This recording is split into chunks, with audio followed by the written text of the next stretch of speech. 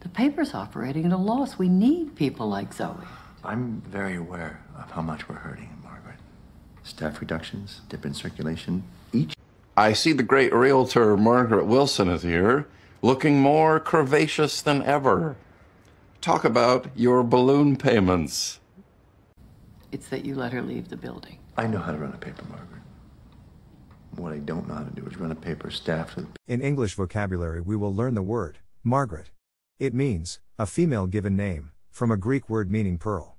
Also means called the Maid of Norway.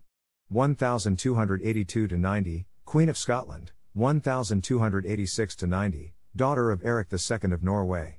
Her death while sailing to England to marry the future Edward II led Edward I to declare dominion over Scotland. Pay attention to the pronunciation. The first one is the word represented using the International Phonetic Alphabet. To pronounce Margaret, have in mind that the size of the syllable indicates where the accent or stress is. In this case, the accent is in the first syllable, corresponding to Mar. Below are other ways to pronounce it. Now, let's see how Margaret is used in real life. I hear you, Margaret. She has no respect for my authority, Margaret. I said... I know how to run a paper, Margaret. What I don't... I see the great realtor Margaret Wilson is here, looking more... I'm very aware of how much we're hurting, Margaret.